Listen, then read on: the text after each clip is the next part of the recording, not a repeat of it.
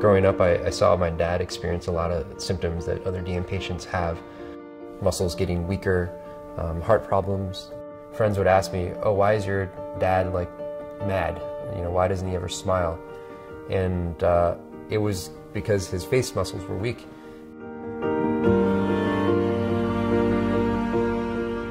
Myotonic dystrophy seems to affect almost all parts of the body. This disease can affect anyone, from babies to adults. DM patients often have myotonia, which is the inability to relax their muscles after contraction. Muscle wasting and weakness is a really major symptom often. Weakness spreads to many parts of the body, and some patients end up being in wheelchairs. It affects the heart in terms of cardiac arrhythmias. A really significant component of DM is profound fatigue and a lot of sleepiness. I started hockey around when I was 8. At first I played on the field, but they needed a goalie, and they asked who would go in goal for our next game, and no one raised their hand, so they said they would give a bag of candy to whoever went in goal, so I raised my hand and I did it once, and after that I never wanted to stop. So my freshman year in college, I started having trouble with gripping things and letting go of them, and so I got diagnosed with myotonic dystrophy.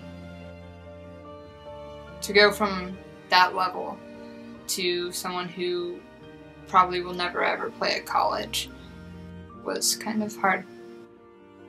I'm constantly tired at all times. Even if I sleep, I can sleep 14 hours straight and I'll still be tired. I decided I would stay on the field hockey team for my love of the sport, and I wasn't going to give up anything due to the disease. So with my team we got together and we had a big fundraiser every year to raise money and awareness for myotonic dystrophy. I never really thought that I could have a big impact on changing that situation.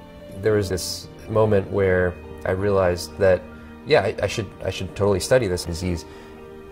From that point forward, I started contacting other researchers around the world about, what kinds of work they were doing, what are the major problems in this disease, or what are the questions that are remaining, and how do we get from there to something that's going to affect patients.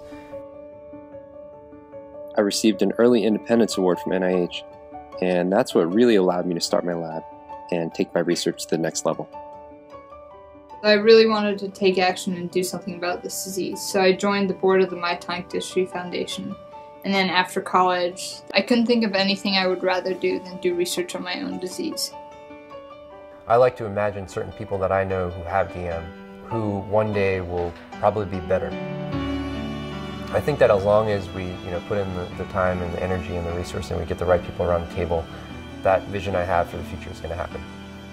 We've got a lot of people interested in all different spaces, not just in the academic side, but also from companies and also in the media about DM and the progress it's made, and we really want to continue that streak.